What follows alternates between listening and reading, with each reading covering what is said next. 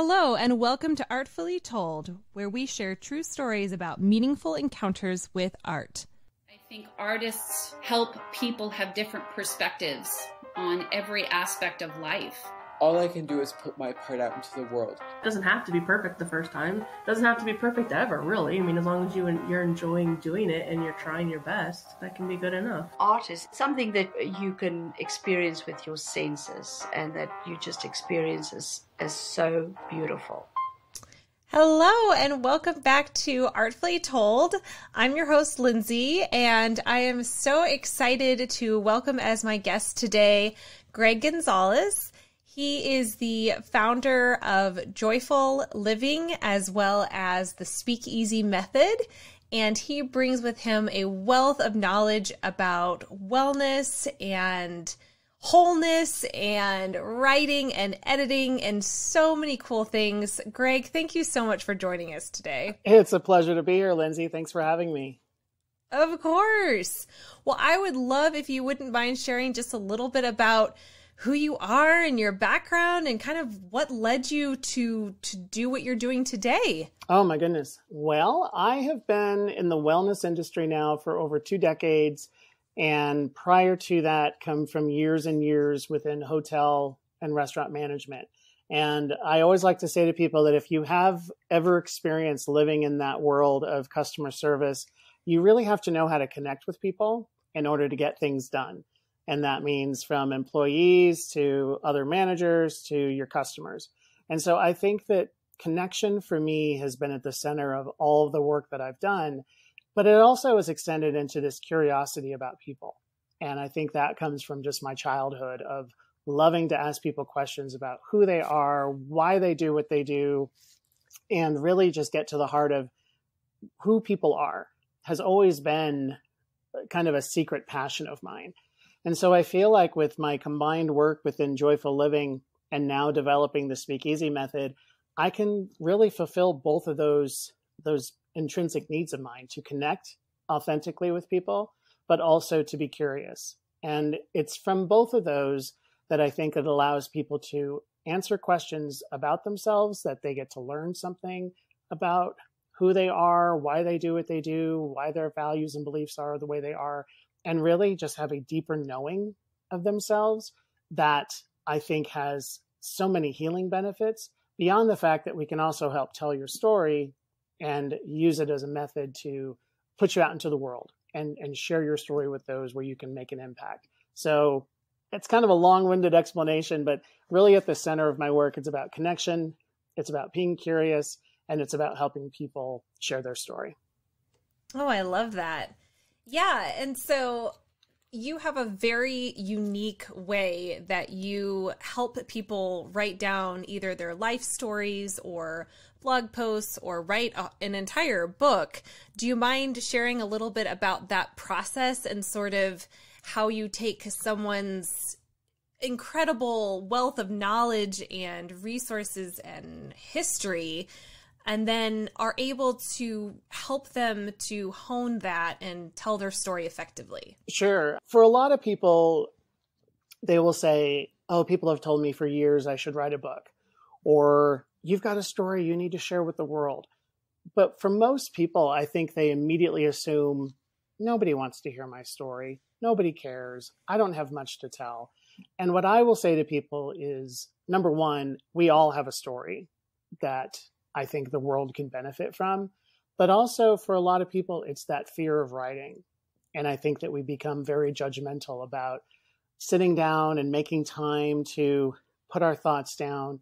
It's effort, and we become very judgmental of the way that we write, and we can self-edit, and it just doesn't sound like our true voice. You know what I mean? So with what I've created is really, I sit in conversation with my authors and I let them speak their story. I let them come forward with full vulnerability and full authenticity to tell me about life experiences. Tell me about the story that you want to impact and share with the world. It could even be just be content you want to create for your business. If it's creating blogs or something for your website, anything that you need to write that really needs that authenticity and that passion and power in your voice, we're literally using your voice to write. And so how we do that is I meet with people via Zoom. So it's obviously very COVID compliant. And during the course of our recording sessions, I will ask you questions about your story. So really, I'm a participant, I'm a guide, but I'm also, in a lot of ways, I'm pretending to be a reader who's interested in your story. I mean, I am interested in your story, but I take the role of a reader who wants to hear the details. I want to know why you made these decisions in your childhood that led you to coming to these aha moments as an adult. I want to know all those things that I think are going to really make that impact that any author would want their reader to have by you sharing it in a true, authentic voice, by literally using your voice. So we record the sessions. We then take those recordings and transcribe it to text. And with the team of experts that I have that go through and clean up the transcripts, they take out all the I mean, I say quite a bit.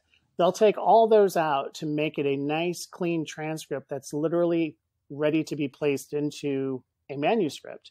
So over the course of a single recording, which is about an hour, we can generate close to 8,000 to 10,000 words in an hour. And I typically will ask people who've written, say, how long would that take you to write? And some people say, oh my God, weeks. Some people say months. We can do that in an hour. And so for a book project, I have a 6 recording session package that's lined up, which generally creates somewhere between 50 to 75,000 words, which is a really strong manuscript for any book. We can do that in 6 hours. So we accelerate the writing process. So this way it saves you time. We capture the true essence of your story with your voice, and we format it so this way it's ready to use the moment that final recording is done for you to build your manuscript from. And now once that piece is finished, I have a team of people who can then take you through your journey to publish your book. So these are everybody from a writing coach, an editor, cover design and formatter for your book, all the way to a publisher who can show you the steps to being self-published. Literally, we can take you from concept to published piece in 6 to 8 months. So it's really a one-stop shop for people who want to write their first book, but do it in a very professional and effective way by telling a true, authentic story with your voice. That is incredible. It is so cool that you are able to do that, and just the amount of time. But I love the way that you put it in, that it's about bringing out people's authentic voice, because I think you're right. A lot of times we'll sit down to start a project, and it wouldn't necessarily even just have to be writing, but any project where we're trying to be vulnerable and tell who we are to the world. And it's so easy to just get stuck and kind of, nervous or afraid, or like you said, well, who cares? Nobody would want to learn this about me or whatever. Sure. And I love that you bring that out, and share people's hearts. It's really cool. It really is we're obviously creating something that is going to be useful for the author. We want to create content that they can use for a published piece if that's what they're working towards. Honestly, for me, I'm more interested in your story, but more importantly, it's that connection that happens. Because I think when you're speaking, especially if you're talking about a story that might be digging up some deep-seated issue, some stories that are difficult to bring back to the surface. Maybe it's from your childhood, maybe it's from a failed marriage, maybe it's just something that is just touching certain pieces of you that it's difficult to bring it to the surface.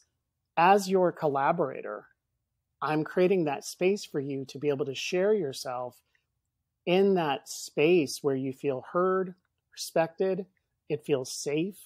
I actually had someone recently say that this process helped, it made it feel like we were untying knots in her mind and her heart, which I thought was beautiful. Because it's through the questions, and it's through the listening, and it's the presence that we bring to the recording sessions that really enable the author to speak fully and really capture what I like to think of as just the art of true conversation. It's that conversation that we're having that we're not even aware that we're recording half the time. We're the last thing we're thinking about is a book. we're just spending time hearing stories and sharing and being open. And that to me is the gold that's being captured here, that if you were to sit down and write it yourself, some of the most talented writers I speak to really struggle with getting that true voice in their writing. But when you're speaking it, it takes on a different resonance and volume and density that I'm really proud of that we're able to capture in our recordings. Yeah, that's an incredible gift. Well, and I'm curious, since you've had such a wonderfully diverse background and specifically in the wellness industry and healing and so many different things, do you think that that helps you establish a rapport and trust with the authors? Because it sounds like, you know, in order to be able to record this kind of content, you would have to have, like you said, you create this space for them. So do you think your background has helped with that? How does that trust come about? Without a doubt. So my 20 years in wellness, I was a licensed massage therapist during that time. And I think that as anyone who regularly gets a massage knows, you know, there needs to be trust and comfort and kind of that safe space that needs to happen in order for healing to truly take place. And so as a therapist, I was very mindful about how I wanted my guests to feel. And it's that same attentive listening without speaking. It's that mindfulness of presence, to be fully aware of what's going on with the person who's on my table, to be energetically aligned. So this way I'm not coming in with any of my issues or my dramas, that it's really focused on you being the center of attention. It's identical to what I'm doing now. I actually feel like the exact same intention that I would go into a treatment room with my massage is the same intention that goes into my recording sessions, because I feel like the same level of energetic impact is happening. So with a question that I ask you that's going to bring about this amazing story of your life where you're talking about yourself in a really positive way and maybe reflecting back and highlighting moments that just, I literally see people transform as they're talking about their story. It also has a somatic response to their body. So I do feel that even just the process of talking and sharing has a healing benefit to it physiologically.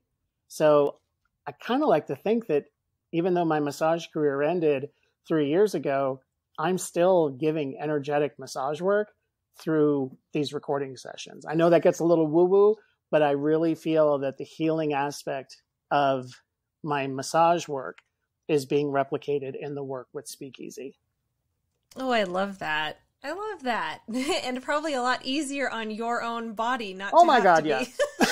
My wrists are quite happy now. Yeah. I mean, I had severe carpal tunnel, which forced me to retire. And now, yeah, there's the only physical demanding part is hitting the on-off switch on the recorder. So it's really not nearly as bad. Right. Oh, that's fantastic. Oh, man. So I'm curious, do you yourself have a writing background, or how did you get interested in the storytelling, writing, editing component of what you do?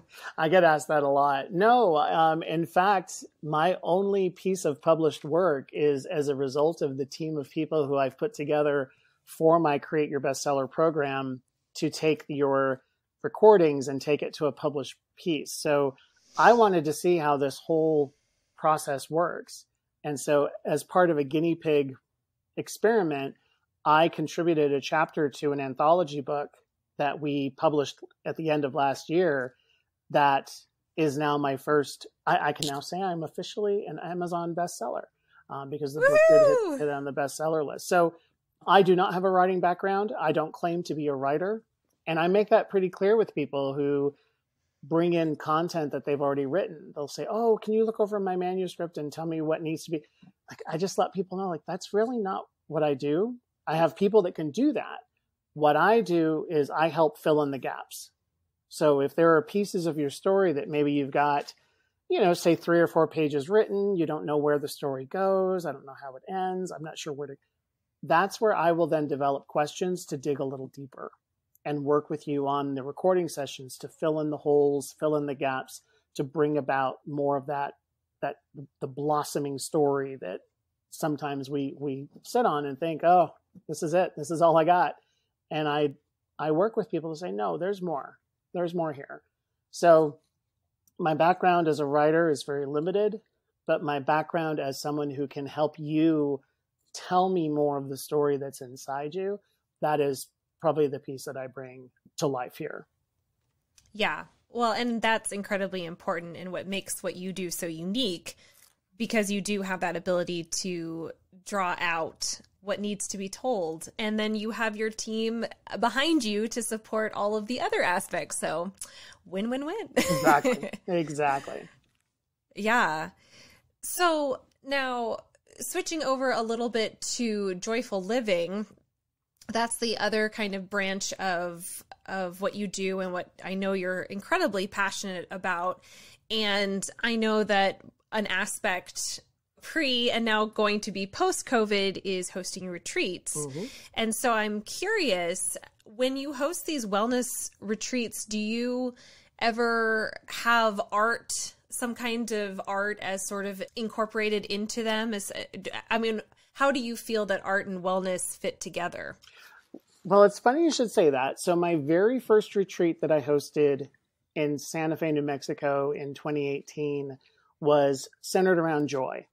The theme of the retreat was just how to find, keep, and sustain joy in a tumultuous world. That was kind of just the whole energy of it. And so over the course of this long weekend, there were conversations around questions that I had that I would engage my group with. And it would be kind of like an extended fireside chat was the way that we did that. But what was amazing is I also had a collaborator with me. She brought in some energy work and she did some chakra healing, things that just tied in this whole idea of tapping into your inner joy through energetic fields. So that was her focus. What was really cool though was where we stayed was at an Airbnb, and it was hosted by these two guys, Ari and Gary. Ari was a chef, so he cooked for us throughout the weekend, which was just incredible. Gary is an artist. And so just by pure coincidence and just making the time happen, each of them played an integral role in the weekend. So Ari obviously cooked, and so he showed us his love and joy of cooking. Gary brought in his art. And so we spent a 2-hour segment on a Saturday at their large kitchen table. Gary had laid out paper, different canvases. He had paintbrushes, paints, crayons, markers, you name it, just all these different artistic materials. And he just said, I want you to create joy. What does joy mean to you? And so we were literally like a bunch of adults pretending like we were kids during art class, getting our hands dirty, making just as, creative and outlandish of artwork as we could. And then after we were done, we would explain, where did this come from? What are we trying to convey? And for someone who has zero artistic ability, it was so refreshing to be able to express ourselves through art, because my work is obviously through conversation and holding space, but this took it to a different level for myself of how do I convey joy in art. So that became something that I now want to bring with all of my future retreats, because to me, it's just another way of expressing this energy. So it's just funny you mentioned that, because that happened by accident, but it was such a huge highlight of the weekend that I want to continue that. Yes, absolutely. Oh my goodness. It's so much fun that you all were able to do that. And I know personally how beneficial that kind of exercise can be. And it just made me chuckle, because I remember one time I was taking an art therapy class, as someone who could then use art for therapy. And one of the exercises was we were supposed to look at a bunch of magazines and then cut out things that made us happy, that reminded us of happiness and joy, which, my whole thing is joy. So we're very aligned that way, Gregg. Absolutely.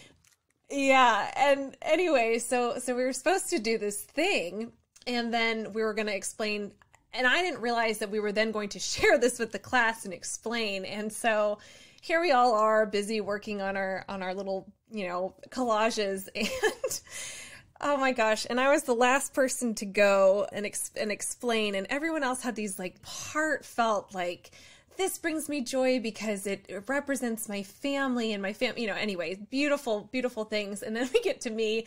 My entire collage is penguins, because penguins bring me a lot of happiness. And I realized in the moment that I had missed the point of the exercise, because it was an entire collage of penguins and nothing else. Oh my gosh. That's awesome. So that's my fail story from art therapy class. But you know what? Every time I looked at that, it brought me happiness. Totally. So I don't know. And it worked. It totally worked. Indeed. Great oh, goodness. Story. Anyway, yeah. So, okay. So back to you. Do you have, in your own experience, in your own life growing up, are there any moments that kind of stand out to you as having witnessed art in some way and thinking, wow, that is a moment to remember, or, oh my goodness, I want to be a part of that, or I'm so glad I saw that or heard that, or just things that stand out? So the first thing that pops into my mind is my brother, and he is an artist. He's based in Phoenix, and he has been an artist for as long as I can remember. He is beyond talented, and just he got that art gene that somehow skipped me in the family, because I don't have any artistic ability. I was living in Los Angeles. This was in the mid to late 90s, managing a restaurant at the time. And he got his first big art gallery showing in New York. And it was a big deal, So he and I have not always had the best relationship. And it was something that I wanted to show him how much I supported his work. And so I got on a red eye, or just got on a late flight after work, and surprised him. And the gallery knew that I was coming. My folks knew that I was coming, but he didn't. And so I arrive down in Soho in New York, and it's just, as you would typically imagine like a New York gallery to be, just this huge, beautiful space, totally lit up. People are all dressed to the nines. There's champagne and hors d'oeuvres being passed around. And I'm just like, oh my God, like this is truly a big deal. And up to that point, I hadn't really seen much of the work he had done. So I was seeing it really for the first time. And so I walk in, my folks see me. They're like, oh my God, he's going to be so happy you're here, whatever. And I'm like, where is he? And like, do you see those group of people over there kind of huddled around all these big pieces? And I recognized that they were his, because he's got a very distinctive style. And they're like, he's kind of meshed in with that, talking with them. And so I kind of meander my way over and start kind of just poking around to see if I see him. And it's just a swarm of people huddled around these two huge floor-to-ceiling art pieces. And he's standing there with his champagne glass, and he's talking about his work and all these people. And I'm sitting there and I'm looking at his pieces just with my mouth just gaped open. Like, oh my God, these are unbelievable. But more importantly, like I was just staring at him, just like, he freaking did it. Like, this is incredible. And I just sat there with my head just shaking. Like, I don't believe this. Well, then we made eye contact. He saw me. He stopped talking and he's like, oh my God, excuse me, everybody, but my brother is here. And like, everyone's like, oh, and clapped. And he came and gave me a big hug. And I'd never felt so proud of him and the work he did. And my appreciation for art in general took on a whole new level after that, because now there was a personal connection to it. Now I knew why he did what he did, the devotion and the time, and the dedication that it took, but then to see the impact that it was having on people. That's just a memory that really sticks out to me in terms of how my perception of art really changed. I mean, I've always been into art. I've always loved learning about artists, but to have it be in the family with someone who was kind of at that level now, it really hit home in a different way. Yeah, that's a beautiful memory. Thank you for sharing that. Sure. I was just smiling the whole time thinking, oh my gosh, what a fantastic surprise. And that is amazing. Wow. So I do have a few questions that I like to ask my guests, if you're okay with that. I'm totally fine with that. Sure. Excellent. Okay. So the first is, how do you personally define art, or what is art to you? I think art to me is about self-expression in its truest form. That's why I think about the work that I do with my authors. They don't think about it as writing, but if you're speaking it, you're expressing yourself. You know, to me, it's no different than if you were to sit at a computer and write, or pull out a pen and write in a journal, just as the same way, you know, traditional authors do it. It's no different than someone sculpting a piece of raw clay into something beautiful, or a painter taking a blank canvas and creating something from their own self-expression. So to me, art is the ultimate form of self-expression. Perfect. Yeah. And then what do you think is the most important role of an artist? I think it's to delight. Truly. I think it's to delight those, whether that delight can be in the form of, I appreciate it, I think it's garbage, I think it's the greatest thing ever. I think it's to get a response from the people who are experiencing the art, whether it be music, whether it be a painting, whether it be a book. You want a response. You want them to feel something. So to me, as an artist, I want the people who are experiencing my work to feel something. I know that sounds very general, but to me, it's about feeling. Yeah, absolutely. Completely agree. And then, do you think that art should be inclusive or exclusive? And I'll define my terms a little bit. So inclusive, referring to an artist who creates something and puts it out into the world and provides a little bit of context, whether that's a title or program notes or inspiration or something, just to give a little glimpse into what the artist was thinking when he or she created it, versus exclusive, referring to an artist who creates something and puts it out into the world but doesn't provide context behind it. So it's just up to the receiver or viewer to interpret it the way that they will. I think that's the beautiful thing about art, is that it doesn't have to be either.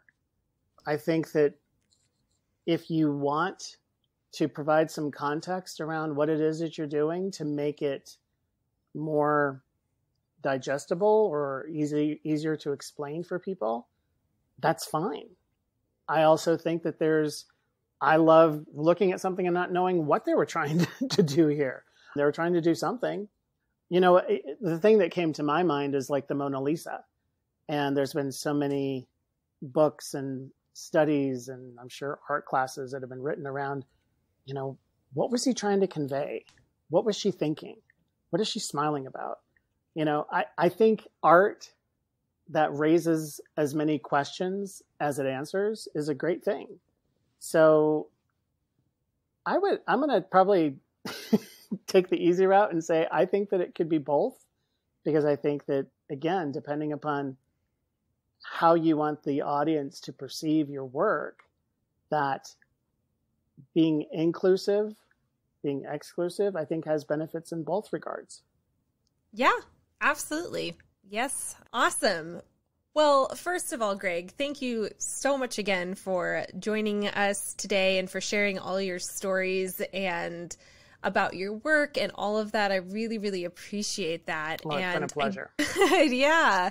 And I do want to give our listeners an opportunity to connect with you, whether that be, you know, just to learn a little bit more about the different things that you have, Joyful Living and Speakeasy, or if you're okay with it, connecting just with you, because you're awesome.